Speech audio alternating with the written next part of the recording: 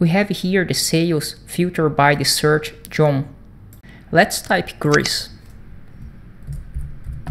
and enter. Let's learn how to create the search box.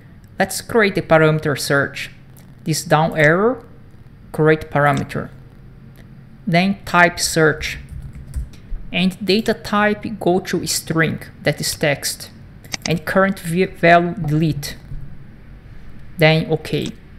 We still have to implement the search. Let's go to down arrow here and create calculate field. The name here, type match.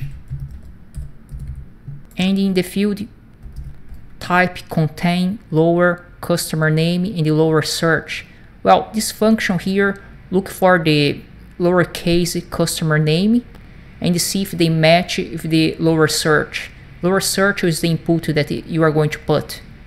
Now drag match to filters and choose true. And OK. Now let's activate the search. Click here in the show parameter control.